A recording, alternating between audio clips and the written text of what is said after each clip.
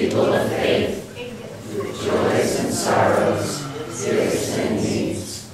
We light this beacon of hope, sign of our quest for truth and meaning, in celebration of the life we share together. We're also this morning going to light I had asked if, in a moment of silence, Ellie can light 11 candles this morning in honor of the people who were killed at Tree of Life Synagogue this weekend. So we'll light those candles and they'll stay lit for our service today.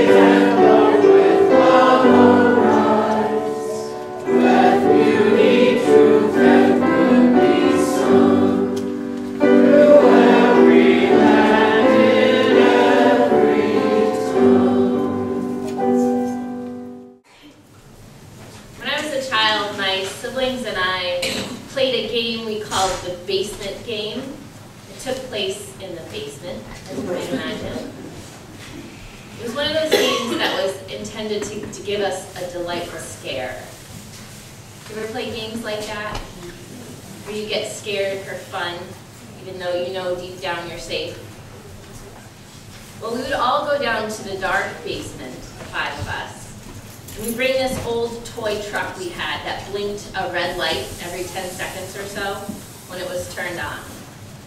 4 of us would sit on the stairs, and 1 would take the truck to the far side of the basement. The person closest to the top would turn off the light. It was usually Rachel, the littlest and most easily scared. Whoever was holding the truck at the far end of the basement would turn it on, and we'd see blink a red light at the far side of the basement. Then in the darkness, they'd creep a little bit toward the stairs, and the next time the light blinked, it was a little bit closer to us. And then they'd keep creeping, and the light would blink, and be a little bit closer to us. And they'd creep and creep. And every few seconds, the light would blink, and it would come closer to us, until suddenly a light blinked right under our noses. We'd run screaming up into the brightly lit kitchen, fall on the floor rolling and screaming and laughing, until our parents yelled at us, and then we went back into the basement and did it all over again.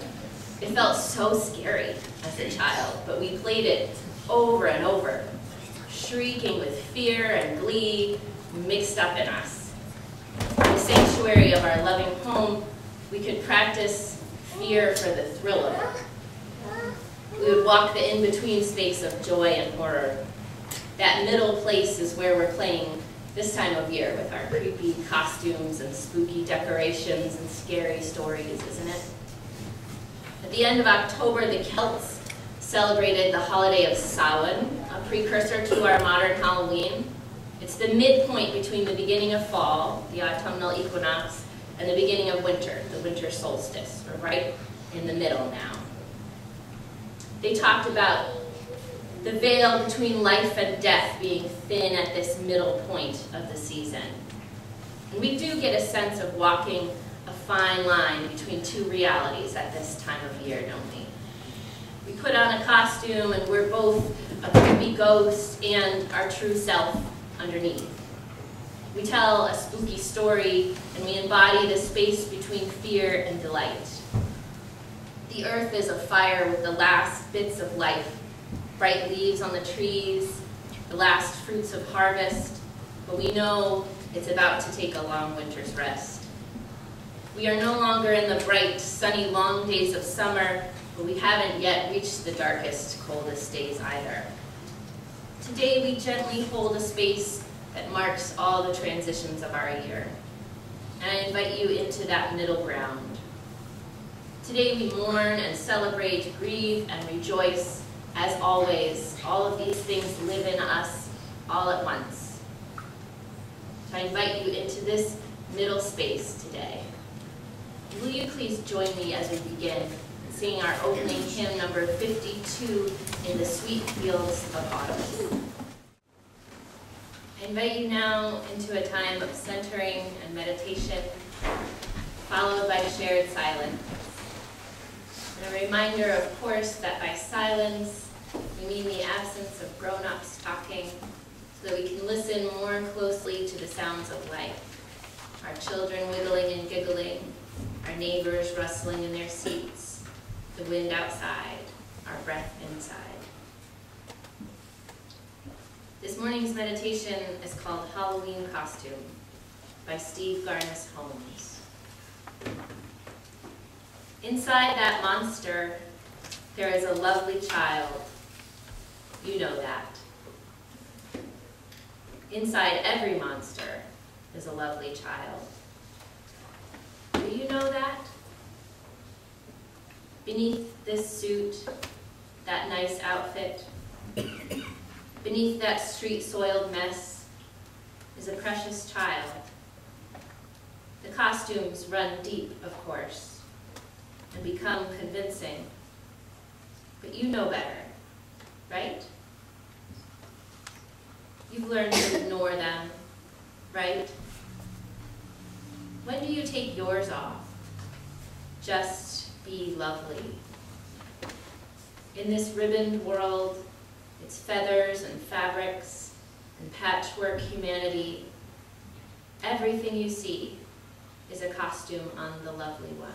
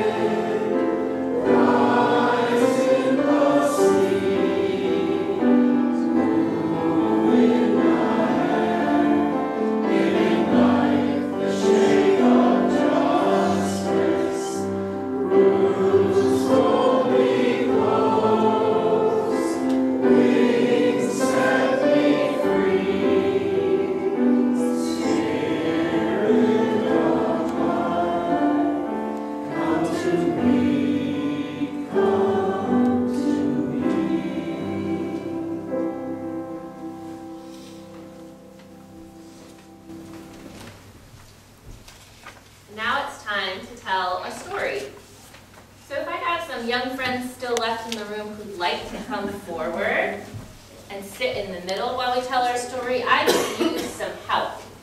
And it's okay if you're an older friend who'd like to help too.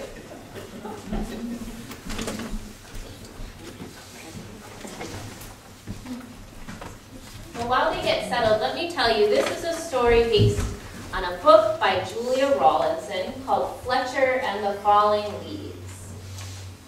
Now, Fletcher is a fox. I need someone who's feeling like a fox today. Anybody feel like a fox? You feel like a fox?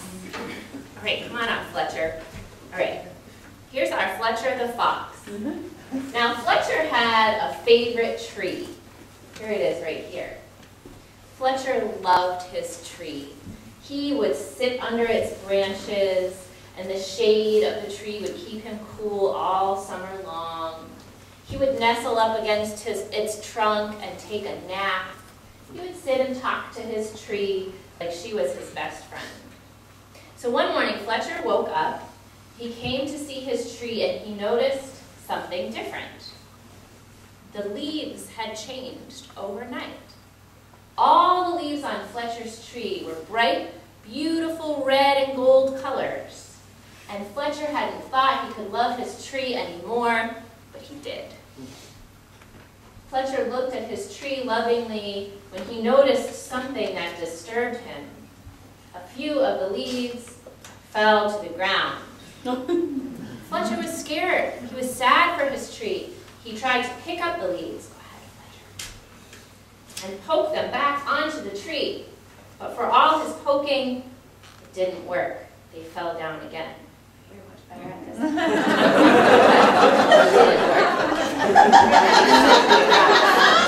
didn't work. Right, Mother Nature interceded. Fletcher felt so sad. His lovely tree had lost its leaves. And he tried to find help. As more leaves fell with every moment, a friend of Fletcher's came wiggling by. I mean someone who feels like a wiggly squirrel today. Right, here's our squirrel. Squirrel came by, and Fletcher said to Squirrel, "My tree is in trouble. My tree's in trouble. The leaves are falling to the ground and I can't get them back on the tree. What will she do without her leaves?" So that's exactly what Squirrel said. But he picked up the leaves on the ground and brought them back to his nest for a nice cozy bed. Squirrel did. Here you go, Squirrel. All the while, more leaves fell from Fletcher's beloved tree. Next, another friend came along. Anyone feeling birdie today? Here's our bird. Come on out, Bird. And Bird tried to be helpful. She noticed Fletcher trying to jump and catch the leaves and get them back on the tree. She flew around gathering them for him and handed them back to Fletcher. But for all her help, he couldn't get the leaves to stay on the tree. Poor Fletcher was despondent. Bird said, "Sorry, friend," and flew away. And finally, Fletcher noticed there was just one leaf left, and he clung to it so tightly. He said, "Leaf, I will hold you to this tree if it's the last thing I do. Leaf, I will hold you to this tree. I will keep your last leaf, tree. I love you so much, and I don't want you to lose your leaves." He said all that. Yeah.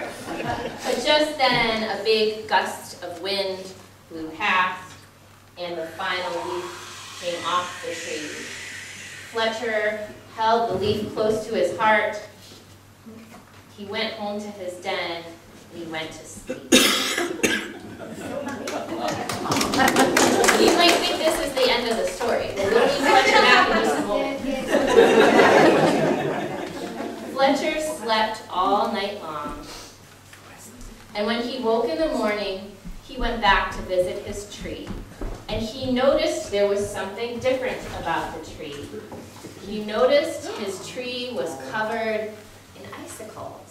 A frost had come overnight, and icicles formed on his tree. And Fletcher said, "Tree, you are as beautiful as you ever were, and I still love you." And then Fletcher sat under his tree and marveled in her beauty, just as he did every day.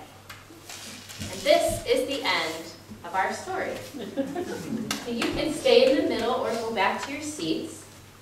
And we're going to do a memory tree ritual with some icicles you may have found on your seats when you came in.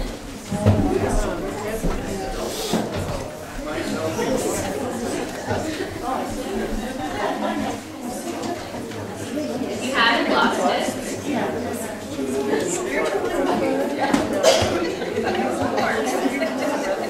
I invite you to take hold of your icicle now. Hold it in your hands, and like Fletcher, consider what changes you and your family have gone through this year. The changes the world has gone through this year. Maybe you lost someone dear to you. Maybe a new member was added to your family. Maybe you moved or changed jobs or schools. As you hold your icicle, I ask you to consider, what do you need to let go of, to fall away as the autumn leaves do? And what beauty will you hold on to forever? As you reflect on the changes of the year, I ask you to consider that beauty that they have created in your life. If you choose, as you hold onto your icicle, come forward when you feel ready and place the icicle on our tree, marking the beauty of transition, even though it's hard.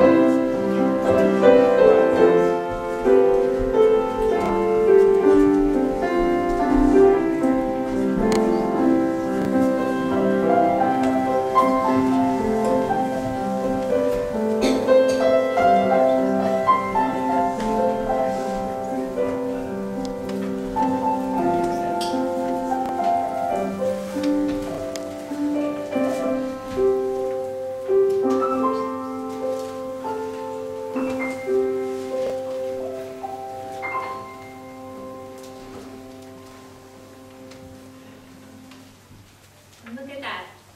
Beauty appears in the places where loss created space. Change is hard, isn't it? Even change that is beautiful and normal and refreshing, like the changing seasons of our story about Fletcher the Fox, is difficult to accept. Even those of us who know what Fletcher had to learn, that the leaves falling is a normal movement of the earth, and that new leaves will grow in the spring, we still struggle with letting go of the way things were to welcome a new way. I titled this service after the central message of one of my favorite books, The Parable of the Sower by Octavia Butler.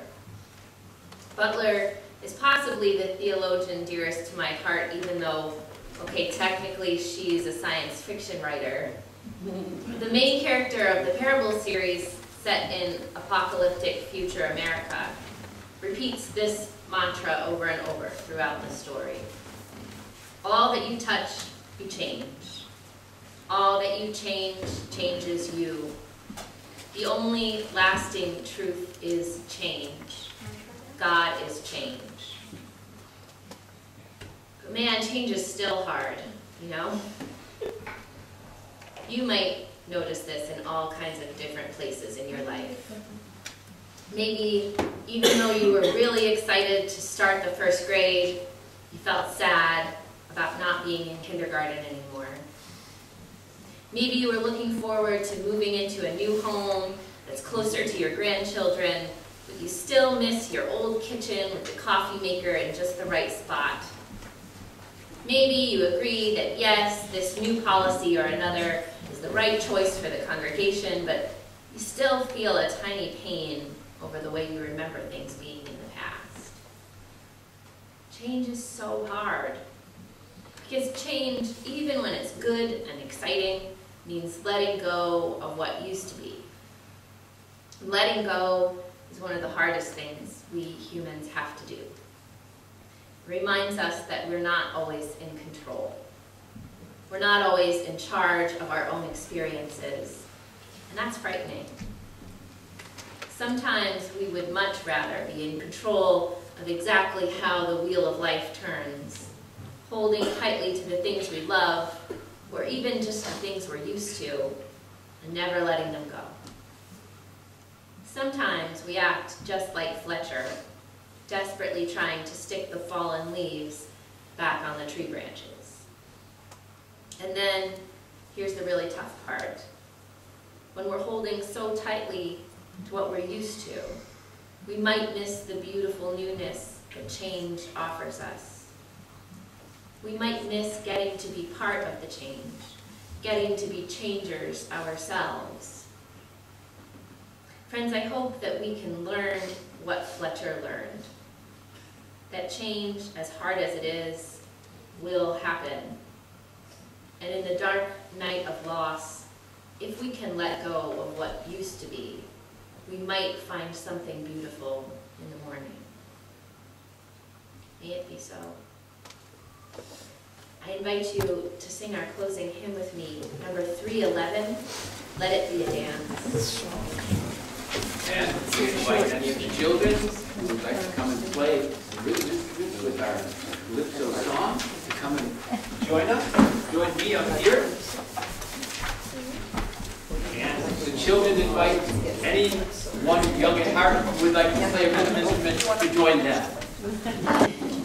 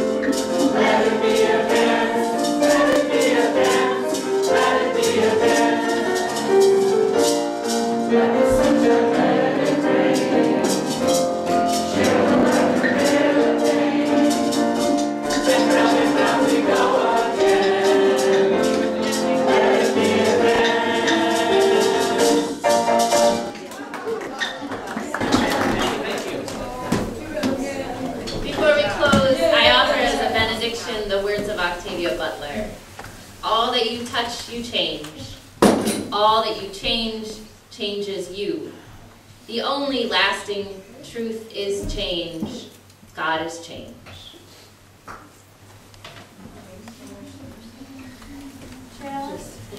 Distinguish and explain. but not the light of truth, the warmth of community, or the fire of commitment. These we bear in our hearts until we are together again.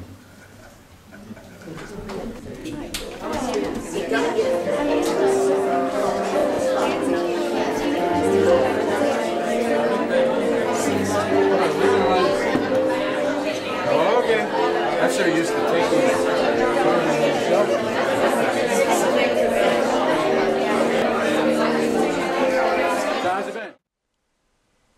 Join us for worship every Sunday at 10 a.m.